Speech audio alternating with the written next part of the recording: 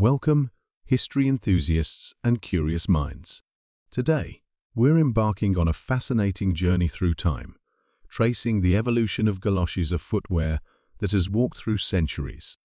Before we step into this intriguing story, remember to hit the like button, subscribe for more captivating historical explorations, and share your thoughts in the comments below. Let's stride through history together.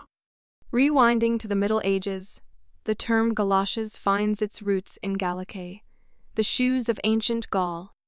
Picture leather and wood crafting together to form these early boots. When Rome conquered Gaul, they weren't just expanding an empire, they were adopting a fashion statement. Roman soldiers donned these Gaulish boots, marking a blend of utility and style. Imagine the striking sight of nobles in vibrant red leather boots, a clear declaration of their aristocracy, paired with exquisitely carved wooden soles.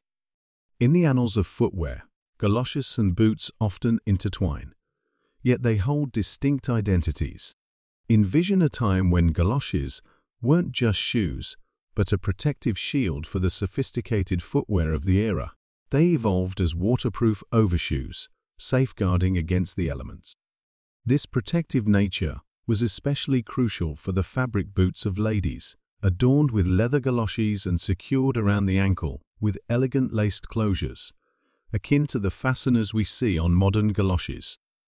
The ingenuity of early footwear is exemplified by the Inuits and Ainu. The Inuits, in their harsh Alaskan environment, turned to nature for inspiration.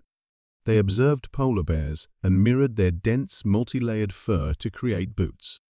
These were not just any boots, but seamless ones made from the paws and legs of bears, claws intact. Similarly, the Ainu people of northern Japan utilized deer leg skins for their boots.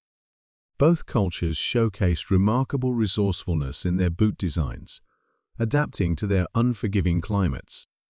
In medieval Europe and Asia, people creatively combated muddy and watery streets with pedestal shoes.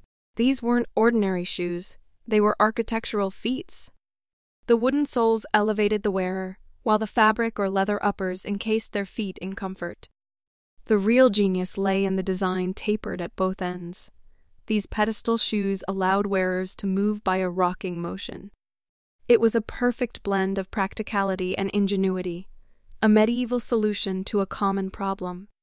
Fast forward to the 19th century and enter Charles Goodyear, an inventor whose name is more often associated with tires than footwear. Yet, it was Goodyear's fascination with India rubber that revolutionized the world of galoshes. After years of experimentation, he patented the process of vulcanization in 1844. This process transformed rubber, making it moldable, durable, and perfect for various applications, including footwear. As we venture into the industrial era, rubber footwear took on new forms and functions. Vulcanization merged with industrialization, giving rise to an array of rubber products. Rubber-soled shoes catered to the growing sports culture, laying the groundwork for the vast sneaker industry we know today.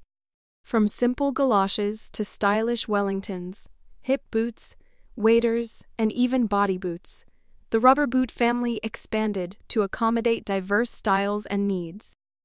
Leon Woodbine, a visionary outdoorsman, transformed the boot landscape in 1911 with his unique designer boot with waterproof leather uppers and durable rubber galoshes bottoms. This innovation not only lightened the weight of traditional boots, but also enhanced their durability for rugged conditions. Fast forward to today, and we see how brands like Bean and Land's End have turned galoshes into fashion statements. From practicality to style, the journey of galoshes is a testament to human innovation and adaptation.